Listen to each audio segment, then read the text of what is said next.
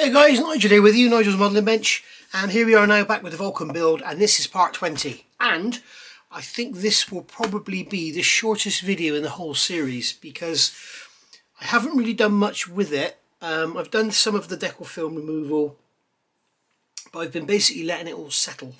In fact, no, I haven't done I did the decal film removal in the last video, didn't I? So basically I haven't touched it for a couple of days, letting the decals go down, let them get really set and everything. It's worth doing if you are, you know, doing your decals over your clear coats and all that. It's best to try and kind of, you know, maybe pick up another project or do something else, do some research for your next project, because if you clear coat and then like give it a couple of hours and then decal and then start to do your weathering, you're going to damage what was there before. Something I've experienced in the past with trying to decal too soon after clear coating is the clear coating is still a little sticky, and you put the decal down and you can't move it. It's gone. It's the glue that's on there has reacted with the clear coat that hadn't quite cured, and it's down, and that's it. You can't move it. So it's best to sort of give yourself a couple of days in between. You're going to see in a minute what I'm doing now involves a lot of masking. I don't really want to be masking over soft decals and stuff. So it's just basically a good idea to just have some patience and leave it for a couple of days. As I say, pick up something else. I've been doing a little bit of work on that 72nd Lancaster, as you know. So basically we're going to get this one done in the bag, and then we're going to start on the 48th Lancaster. But if we look in here, we can see this is the colour guide you get with the Airfix kit, and you can see we've got all sorts of colours and stuff going on. We've got some tan flashes here. We've got a tan spot on the back of there, which I don't think mine's going to have. We've also got two tan circles down here, and we've also got, sorry you can't see, we've got two tan circles down here, and we've got a tan area there. Now a few of you have commented about this all being wrong. I think this is probably correct for the time it was, which was 1966. As I've said before, if you look at this aircraft now, it doesn't even have the same tail fin, so a fin capping should I say, and it's not a blue steel. I think it's a normal bomber. But and then this one here, the same. You know, it's a bit weird. Now somebody did comment on the channel and say be very careful of these on the bottom. Check your references, make sure it could have had none, just one, or maybe the two. And sure enough, this way I've done XH562, as you know. Mine's got only one, and it is painted black, just like in there. I've got the older exhaust. I've got the black painted fin capping. It's got the terrain following radar on the front, which I call the nipple. It's got the refueling probe. This panel here is not this colour tan. It's just the square panel that's within that area. You can see there. It's just the square panels there is black, and you've got these two circle areas here, and they are black or very dark grey or whatever. I'm going to paint them. XF85 rubber black, which is a kind of off black. We've got this panel here which is tan. We've got this panel here which is tan. That there is a decal. Now I'm going to look now. I'm not sure about my references if I need to do this circle here as well. If that's the case, I'm going to have to turn the camera off and do some more masking. But basically, you know, you can check your references. Back in here, back on page 126 of this book, we have a picture of XH561. Okay, there she is. And this was taken, it doesn't say when it was taken, but you can see we've got 4 Vulcans here and a Lancaster flying over. So this is 561. So I have to assume that the upper surface of 562 would have been the same as this. Okay, so we've got the tan bit there, we've got the tan on the actual tail, and I believe I can see, and in there I think I can see a tan circle on there, so I'm going to have to stop the camera and do some remasking. So we have to assume that 561 and 562 would have been the same, because they would have been the next build numbers, I would imagine. The picture I have here of the plane I've built is here, which is 562, which I've shown you to death. This picture is actually reversed, and you can see here the two circle areas underneath are actually dark grey or black or whatever, and that panel over there, you can see that panel on the bottom of the wing that is actually dark grey or black as well. This black here, it looks like it's probably part of the Rolls-Royce APU, and then while the undercarriage legs are down, it blows soot and crap all over the undercarriage door. So that could be what that is. So I'm going to be replicating that in my build, so you'll be seeing that. And you can also see that we've only got the one panel on the bottom. This side's got nothing, this side's got the one. And as I say, this photograph has been reversed, so this is all backwards, as I've said a million times. So I need to stop my mask, stop the camera now, and then mask up that circle. Where are we? 1, 2, 6. I'm going to have a good look at that photograph and see if I need that circle or not. Okay, so I've done that now. So you can see the Vulcan. Here it is, looking like a wrapped up Christmas present. So you can see masked off this panel under here for the black, masked off the 2 circles, and for these I have used these wonderful circle masks. Now the way these are designed to be used is you use the centre. You can see in there you've got the circle, that's what you use, but you can actually use the outer as well. If you're careful and you put it down, it stays nice and flat. It will easily pull sort of oval, but absolutely wonderful. These are available from Premium Hobbies. These guys here down in Weston-super-Mare, Ed did message me the other day, he said, have you been using my circle mask? Because all of a sudden everybody's buying them. So these are the extra large, and there's all sorts of different sizes. You get the small, medium, what have we got here? Here they are. We've got 1mm to 2.8mm in the small. We've got 3mm to 4.6mm in the medium. We've got 4.8 to 6mm in the, this is the large, and then you've got the extra large, which is 6.2 to 7.6, and I've used a 6.4 here, and I've used a 7.2 underneath. And the other beauty with them is, as you can see here, they are reusable. I've used these on wheels, and then I'm going to use them again and again and again, because that's the beauty of them. You can see here I've used centre mass and I've put them back. So, you know, if you're I'm not so much tight, and I'm not like broke, but if I can reuse something, I will. Why throw it away if you can reuse it? So people call me frugal. I think they're politely telling me I'm tight. But anyway, so I'm going to put another bit of tape on there just to make sure that stays together, because I don't want that to open up while we're spraying and then end up with the fin getting covered. The other thing is this model's covered in a gloss coat, so it'll be easy to remove any overspray or anything like that, so it'll be good. And it's been down for, this gloss coat's probably been down for about 5 days now, I'd say 7 days even. So what I'm going to do, I've used Tamiya XF59. The instructions say to use 63, which it translates, that's the Humbrol colour, translates into Tamiya XF59. It's just a light tan colour. So I've got the airbrush here, I've got this paint mixed up with Mr. Colour Leveling Thinners. So just do a little quick test and we can see that it's spraying lovely. And we've got to keep it very, very dry so we don't get any creep. We're going to push down the masking tape, make sure we haven't got any dodgy bits or everything. So what we do here is just come along and just spray this area in here. Okay, this area here.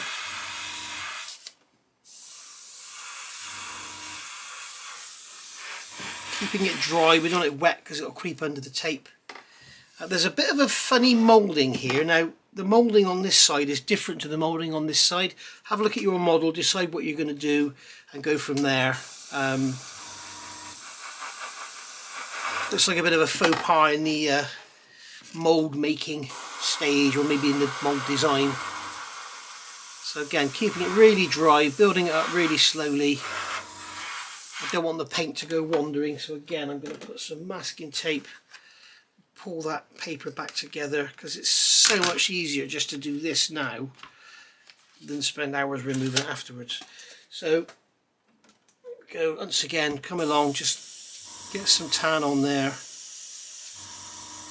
As I say, keep it, you can see I'm keeping it dry, it's not wet at all. Same here. It's got Mr. Colour Leveling Thinner, so it's going to really, really bite.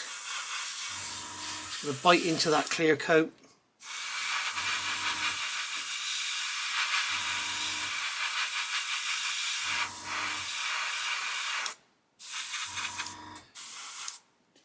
And again on the fin, just get that bit there done. Again, keeping it dry. You certainly don't want any pooling. You don't even really want to see it shiny. You want to see it go down and just dry straight away.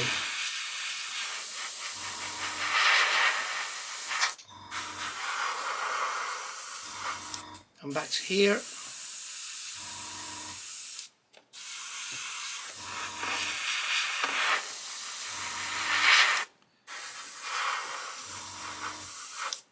There we go. We'll give that a couple of minutes and then give it one more quick coat, and we'll call it a day for that bit. Right, so as you can see there, that's all dried now. It's had a good couple of coats and we got the tan colour on there, so that's good. So now we can turn it over and start looking at these black areas. We've got the two circles here and that. So you can see I've got a bit of paper on here to protect the canopy from being scratched. I could lay a t-shirt out on the bench or something, but it would just collect paint dust and everything, so I don't want to do that. So I've got my XF85 in here. If you're new to airbrushing, and people will tell you have to thoroughly clean the airbrush between colours, literally all I do, I put like 1 milliliter of thinners in there, brush it round with a brush, blow it through, yeah, and then just put the next colour in. If you're in between colours, don't worry about it. And if you are going to be doing stuff like this, always go light to dark, obviously. But we've done our test spray. We can see we've got a nice colour coming out there, so we can just come in and just dust in these areas. As I say, dusting them in, not going heavy, not getting it wet, just keeping it nice and dry. Again, this is XF85 Tamiya mixed with Mr. Colour Leveling Thinners.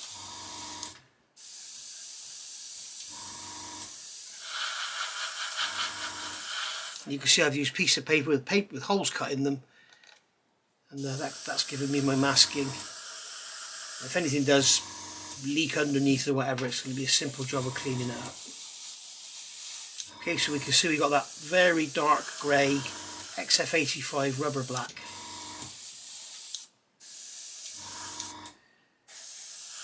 So that's all looking good, so we can put that to one side over there, and then we can get this ECM panel, I think it's called. Again, keeping it nice and dry. You can see I've got the antenna there matched off because that stays white. Again, airbrushing nice and dry. You see some people trying to flood it on. Just thin your paint, spray it dry, and you'll have no trouble.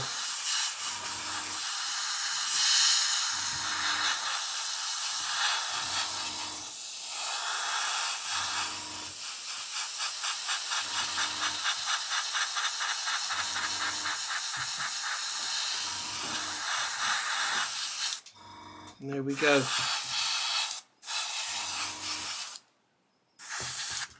Just going to check my flow again because I'm not sure I've got paint coming out. It's fine.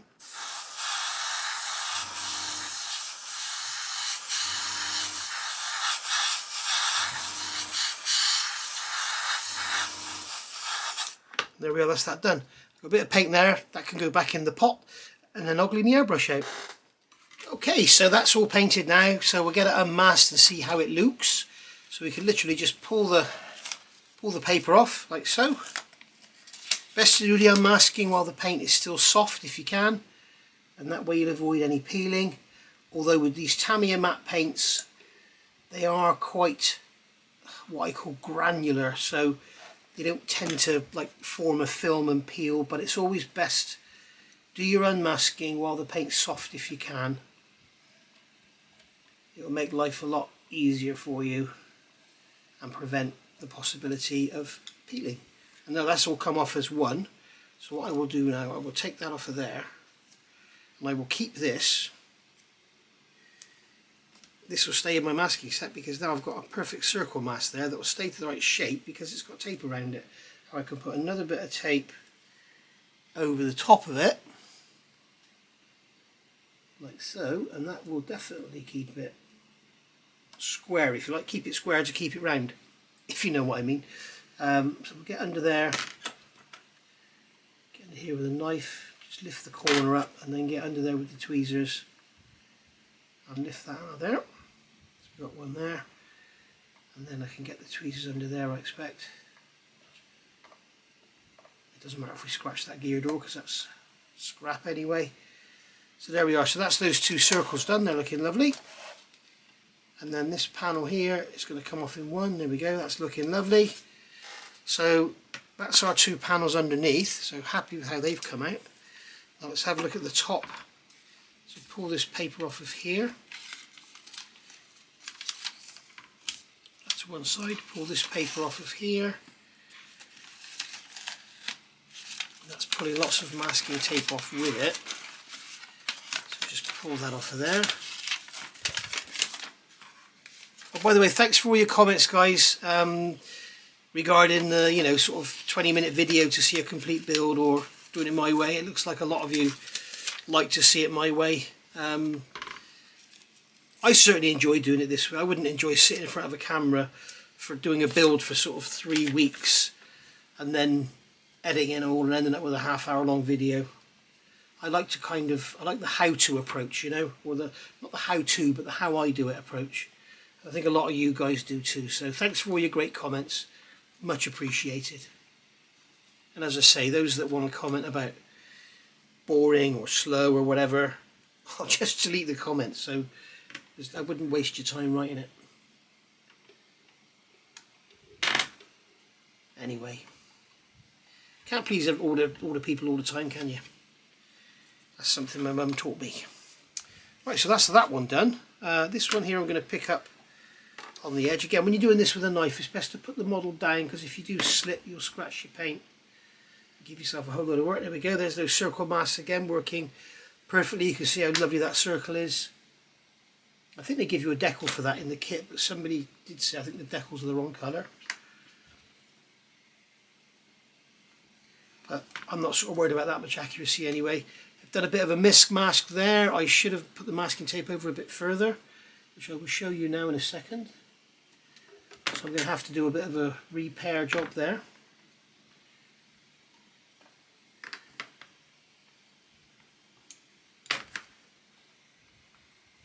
There's that little piece in the middle, and then we've got the bits either side. They can come up just like so. And then this bit here. There we go. So you can see there we've got our fin flash there in the tan colour. We've got the fin flash there in the tan colour. We've got a circle. Now here, as you can see, I've mismasked it, and it's gone onto the fuselage. So what I'll have to do there, I may, because the paint will still be fairly soft, let's see if we can get away with this. Let's get a cocktail stick out. I may be able to scratch this off.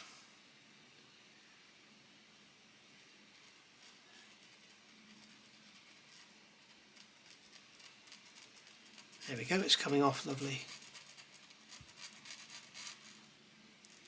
So as your paint's still soft, what we will do is we will take this cocktail stick and put a sharp point on it. You do this with canopies as well. And just wipe along. Just there we go. As you can see, now it's perfect. So there we are. Happy with how that's come out. Look at those circles. That circle looks lovely. Bit of masking tape left on there. We'll get that off. That fin flash there looks lovely. It's gone a bit over the panel line, which again I can come in with my cocktail stick.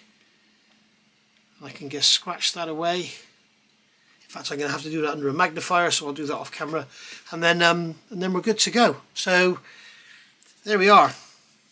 And as I say, this is probably the shortest video I've ever made with a build, and the reason I'm doing it is because I want to get a video out there so you don't think I've just left this project behind like I do with so many others. So there we go. We got our circles and our square underneath, and we got our fin flashes and our circle on the top.